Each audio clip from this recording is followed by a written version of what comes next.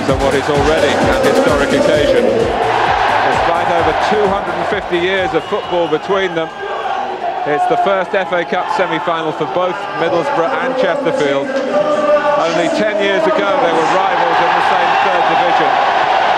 Now a huge gulf in both financial and playing resources. Middlesbrough from Millionaires Row, Chesterfield the ultimate in underdogs.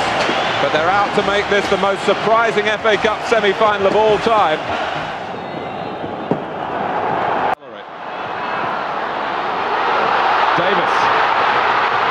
Davis goes on, Howard coming in, and it's just outside the broad chest of Paul Holland, who has played for England at under-21 level.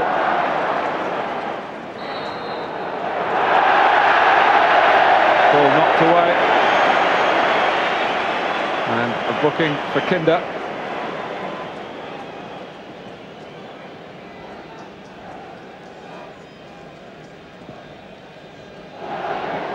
Well, but plenty of blue shots. I mean, that's a good thing that they've got to get through so many. That's he's gone by Morris. Not the first time he's done that to good effect. Davis, tap back.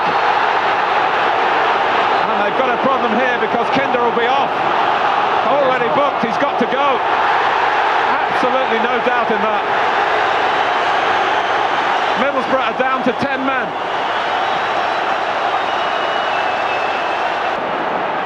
The long ball for Chesterfield comes from Curtis. Davis heading it on brilliantly. Howard's got a chance here. That just might have been the chance. I mean, that's the one thing, when if they start to believe they can pass it about, no. They've done all right the way they've been playing. Carry on doing it. That's better. Howard behind Blackmore. Davis! It's a goal for Morris! It's a goal for Andy Morris and Chesterfield! In the 9th minute of the second half. He won't get an easier one, but he'll never get one that'll get attention like this. Well, they suddenly lengthen it, like they should have been doing. Howard does brilliantly against Blackmore. Look at Davis, I want it. He can't quite get there. Roberts makes it. Well, that's a great save. If ever a goalkeeper needed a bit of luck, it's there, because that's a fantastic save. But does Andy Morris care? No, he does not. Not one little bit. Won't be the best goal he's ever scored. I'll tell you what, it'll be the most memorable. By Hewitt and Morris.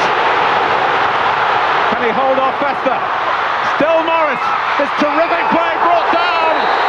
David Elleray thinks and gives Chesterfield a penalty kick. And I was talking to John Duncan an hour before the kick-off. He says we haven't got a penalty taken. Well, they have now. He's shouting Dyche, I think. He's shouting to the captain. They're all looking at each other. Come on, who wants it, lads? They're looking around. Someone step up. Put your foot through it. But this is the incident. Festa, he muscles out. Keeper goes to ground. I think the goalkeeper's unlucky. I have the responsibility to the captain. Well, if you're not sure, lad, the only ones I can offer that. Just smash it. Sean Dyche. He smashed it all right. Chesterfield lead Middlesbrough by 2 goals to 0. Well, it was an amazing scene, Martin, when we were watching that replay. Every player was looking around thinking, who's going to take it? John Duncan says, Dyche, you're the captain. You've got the armband on. This is what I would have done. If the goalkeeper does it, you don't know where it's going, then the goalie's not got much chance of knowing. Hit it as hard as you can, back at the ball, down the middle. Takes a brave goalkeeper to stand still. It takes a brave man to step up and take that penalty. You talk about lack of leadership for Middlesbrough. Chesterfield had leadership. Sean Dyche, who hadn't scored a goal for Chesterfield for the best part of 4 years. Emerson. And Blackmore with a chance to pull one back. Ravanelli has done it.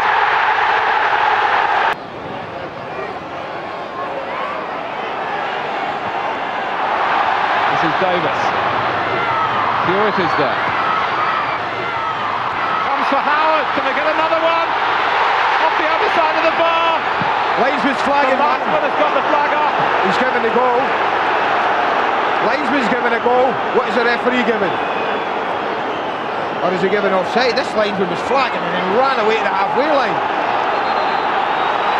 What was going on there? Is someone offside? No. He's certainly not offside. Fleming's playing him on. Now, does this cross the line? The linesman said it did, but it's not been given. Well, Alan Sheffield on this near side put the flag up. And this time it hasn't gone Chesterfield's way. And here's Janino. Penalty for Middlesbrough.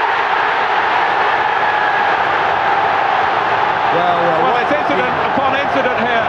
What a game. Full of incident. It's Sean Dyche, the skipper. And Janino looks to push it past him. Well, is he in the box or not? It's half blocked. I think both penalties were kind.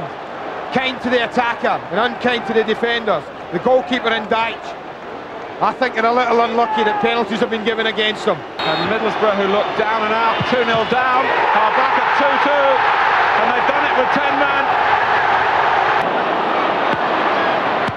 Ravanelli. Hignett. He's made space for the shot, and Mercer. What a save, son. What a save. Janino teasing and taunting again. Ravanelli. Vickers! Oh, it's bounced out. It's in from Festa. And in this epic FA Cup semi-final, Middlesbrough are in front for the first time. Beaumont. Good early cross. Very good early cross. Hewitt! Jamie Hewitt! The lad from Chesterfield has equalised for Chesterfield in the 119th minute. Last Sunday, 3 minutes to go. Leicester equalised. 7 days later, what can only be a minute to go? And yet again, they find a way through. It's a hopeful ball up. They allow it to bounce, but look at that for a header. That's just unsavable. You don't save it. It's as simple as that. Ball played in, they don't deal with it. But look at that for a header. Jamie Hewitt. Well, you could not in a million years have envisaged a match like this between sides. Sean Duncan even loses his glasses in the jubilation.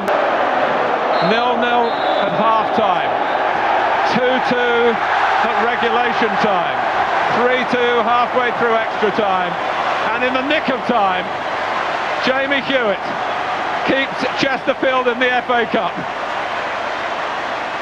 It's a replay at Hillsborough on April the 22nd. And no wonder there are mutual congratulations all round. God, enjoy it, lads.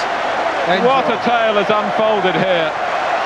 First of all, Middlesbrough, it seemed, shooting themselves in the foot. Kinder getting himself sent off. And if you like, that it brought the odds closer together.